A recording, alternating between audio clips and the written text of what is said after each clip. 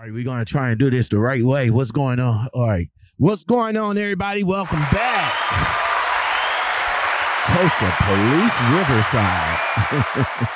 What's going on? How y'all feel today? Welcome back to the Lockoutmen podcast show. I really appreciate you guys clicking that play button when y'all see the notification go out. When y'all get the notification, y'all know that we drop videos on the dailies. So we're just going to jump right into this video. And as you've seen in the title, both of these guys got terminated from Schneider. Yes, sir. They got terminated from Schneider because of Schneider's electronic device policy. In other words, it's the recording while driving. Now, even though we as drivers like to show everything we like to do, some stuff is just not for, not for show. You know what I'm saying? But see, a lot of new drivers need to understand this when y'all come into the industry because, yeah, y'all like to come in, y'all like to record, y'all excited, y'all want to get your documentary down, y'all want to show it for views, likes, and all like that. I understand you're a millennial. Major carriers, they don't like you to hold the camera. They don't like you to hold the phone. Of course you can't hold the phone. It's illegal to hold any type of electronic device in your hand, whether it's a camera, phone, or anything of that matter. If it's an electronic device, then you're breaking company's policies. Let me tell you a little bit about company policy. You really, really, really, really need to read it, okay? Because there are some underlying things that you might not catch. And then there are some stuff that once you break it, it's a one and done situation. The situation that happened to these two guys right here, Bobby Reach and Tiki, mirrored the same thing that happened to me when I was a rookie back over at US Express. Make sure you guys check out that video. That video will be linked in the description below. But without getting into much details, man, let's check out and see the testimonies of both of these drivers, former drivers of Schneider, starting with Tiki. The reason we're here is because of the title of the video.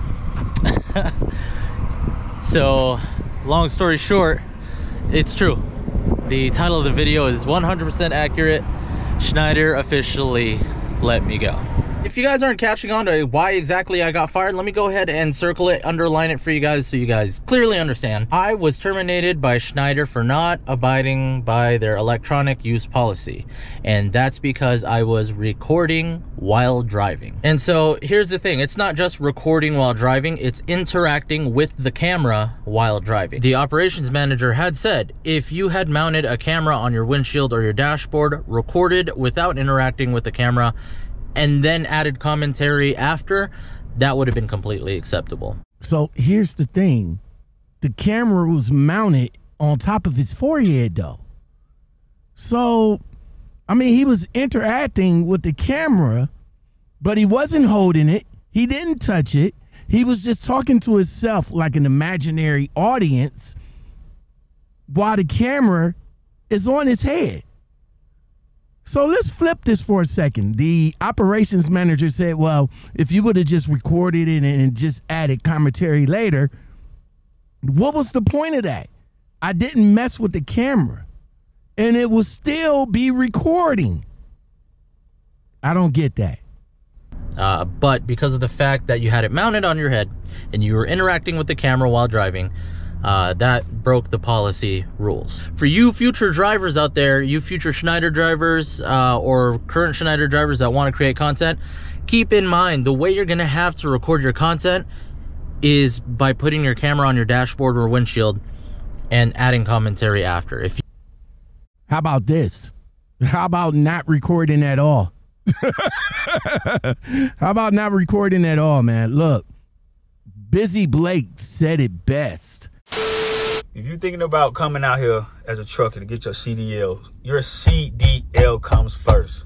I swear. A lot of people want to be YouTubers, but the CDL, taking your CDL seriously at first, will be more important than YouTube. At first. If you get better down the road, securing your CDL and a year under your belt. That's exactly what happened to me. I was routed to the Tunnel Hill, went in thinking that my truck needed to be fixed. I was getting my truck fixed. I was getting ready to go home. Everything that this guy, that happened to this guy pretty much mirrored what happened to me, with the exception of you know, of the home time part. But I was on my way home. I was going to stop over at this at the Springfield terminal, get the Qualcomm fixed, and then head home for the holiday. Unfortunately, I was told to come over to the Tunnel Hill, and very much the same conversation that he had with his manager was the same conversation that I had with the young lady. She told me, thank you for coming in. What do you think you're here for?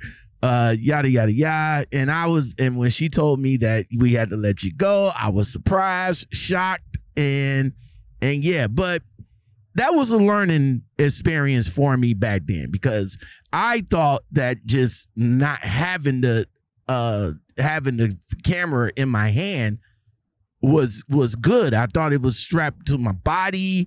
I thought that was okay and everything, but they felt that it was distracted driving. So yeah, it's a head scratcher, I know.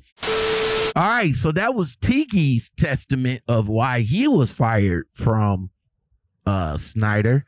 Let's get into the young man, Bobby Reach. Now, with this young man, I did reach out to him. I sent the email to him.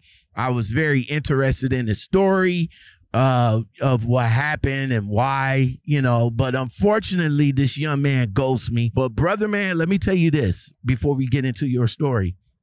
Everything is not content, bruh. Everything, well, everything to you may be content, but it's evidence for the company that you're working for. So everything that you put online, don't think that the company will not find out. That's why you got to be real conscious of what you do, say, and put on social media. With that said, let's get into Bobby Reach's story about why he was fired from Schneider. As the title says, this is not clickbait. This is not clickbait at all. I'm just gonna get straight into it. Your boy got fired today.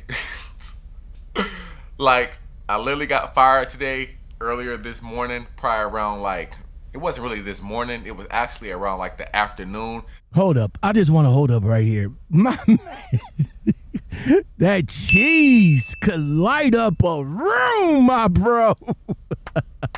Man, that cheese, that grill can light up a room, my guy. But let me stop. Let's continue. Instead of you saying get fired, they want to use terminated. They want to use let you go. We're gonna have to let you go. Like, just say I got fired. You know what I'm saying? I seen it coming. As far as like the filming while driving thing, although they say that's distracted driving, I really don't think that's distracted driving, because I'm talking to a camera that literally can't talk back. Now, see, that's where you might be a little bit wrong at. Okay.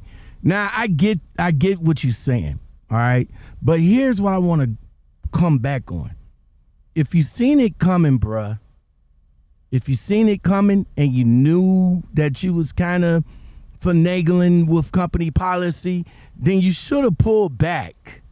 You know what I'm saying? You should have pulled back. But again, you're a rookie just like me. I didn't know the same thing, that I was finagling with gray lines, that once what I was doing, I thought it was cool. But then when the company looks at it this way, yeah, they see it a whole different way, bruh. The only difference between me, though, is I record everything, right? So it's kind of like, you know what I'm saying? You record a case against yourself. Like, yes, sir. Yes, sir. That's why I always say, watch what you say, watch what you do, and watch what you put on social media, because everything you feel as content, your company can use that as evidence against you. I'm talking to a camera that can't talk back, and all of a sudden that's distracted driving. Hey, it is what it is. I knew what I was pretty much doing. I knew what I was getting myself into the first time I started filming. But me personally, I thought filming and showing my journey and encouraging others to get up into this industry and really inspiring and motivating people to go out and get their CDL and ultimately go get their experience through one of these companies, etc., etc., etc. I thought that was more important. You know what I'm saying? I even thought it was more important than the employment itself. You know what I'm saying? Bro. Lord have mercy. Bro, no, it is not important than the employment itself. Your CDL is important, bruh. It's more important than YouTube. It's more important than you filming. It's more important than anything. That is your career. That is what you spent your money on. That's where you spent your hard-earned money and time to get. You're going to sit there and tell us that filming is more important than the employment itself? Bro, you really don't need to be in this industry. If you're thinking about coming out here as a trucker to get your CDL, your CDL comes first. I swear. A lot of people want to be YouTubers, but the CDL, taking your CDL seriously at first, will be more important than YouTube. At first. If you get better down the road, securing your CDL and a year under your belt. That's what happened. They ultimately fired me because of the recording thing. They were looking at my channel. First and foremost, this is what he did tell me. He said he received over 200 emails about my channel and what I was doing, right? First off, I was like, 200 emails? Your boy popping like that out here? That's nothing to get excited about, my G. That's nothing to get excited about. When a company turns around and tells you that they got flooded with about over 200 emails, that's a bad thing. That's a red flag, okay? There's nothing to be popping about, bruh. See, this is a learning experience for you as a rookie driver, man. You will learn. He had a little bass in his voice, you know what I'm saying? Like, you know, he had a little bass. Anyways, he was like, wada, wada, wada. Yeah, so we've been talking about you for about a day now, right? We've been talking about your videos for about a day, and long story short, you know our policy. You're not supposed to be, distracted driving. You're not supposed to be filming while you're driving. Okay, I knew that already, right? So if you want to let me go because of that, because of me making a conscious decision to do something, okay, I can respect that. I can take that lick, you know what I'm saying? I can walk with my head high. Simple as that. And then he gets to the rock video. He says, yeah, so another thing too, you was driving with a rock in your wheel and this and that, and we can't have that. And unfortunately, we're gonna have to terminate you because it was that, and then you had the rock in your wheel, and then on top of that, we don't allow you to record DBO conversations. That's what he said, right? I'm not gonna say his name. Well, Bobby. See there, bruh? You take all of this and learn from it, my G. You're not the first, and you definitely won't be the last, my brother. You definitely won't be the last. But learn from this, my G. Learn from this. Learn that your CDL is important, period. It's more important than anything out here, man.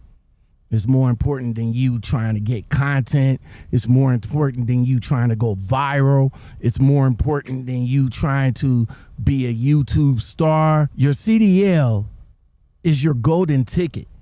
It means that if you keep your CDL clean and free of issues, then you will be able to be picked up by any company out here. But unfortunately, being that you got this camera issue on your jacket, and yes, it is on your jacket, that might pose a problem for you as an experienced truck driver to move on. Now, maybe it's because of your naiveness and your inexperience that another company may bring you on and they may overlook it.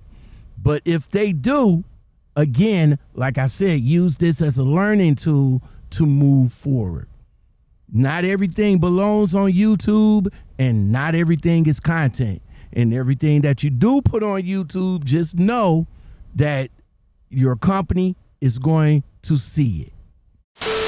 If you're thinking about coming out here as a trucker to get your CDL, your CDL comes first. I swear. A lot of people want to be YouTubers, but the CDL, taking your CDL seriously at first, will be more important than YouTube. At first. If you get better down the road, securing your CDL and a year under your belt. And it's very scary to know that if I never recorded those videos, you guys wouldn't even know half of all the bad stuff that a lot of newbies like me, who really hasn't been trained that much, is going through on this road. You guys want to throw people out into the world, you want to feed us to the wolves with 1 week and some change of experience, and then expect for us to just be these perfect drivers. Well, I'm going to end it on that right there, y'all. If y'all want to see the rest of this content, make sure you go over to his channel, Bobby Reach. Before we leave, and I just want to say this about what he just said, is, bro, they don't need you.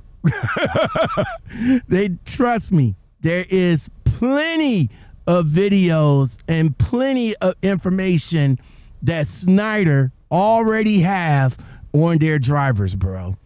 On their new drivers, on their veteran drivers. Trust me. They really did not need your content to know what other drivers or new drivers are doing. Look, Bobby, man, listen, all right? If anything, please, man, just, just concentrate on getting your experience out here, bro. Just do that, man. Just concentrate on getting your experience out here. Concentrate on being a safe driver. Concentrate on being a better driver. Okay? Stop concentrating on being a YouTuber, because YouTube don't pay you, bruh. Gonna pay you the 50K a year, the 60K a year, the 80K a year. YouTube is not gonna do that, bruh. Okay? Trying to go viral, trying to get all the views and all like that, that's secondary, my G. That's secondary. Your CDLs and being the best driver you can be is primary. If you don't do that, then, bro, I guarantee you something serious will happen to you. And that you definitely don't want to put on video. All right? That's it, y'all. I appreciate all you guys listening. Thank you very much. You know the best conversation starts over here on the Lockoutmen podcast show. Yo, Bobby, Tiki, the invitation is still out there to you. We would love to have a conversation with you over here. Until next time, everybody, y'all take it easy. Lockoutmen out.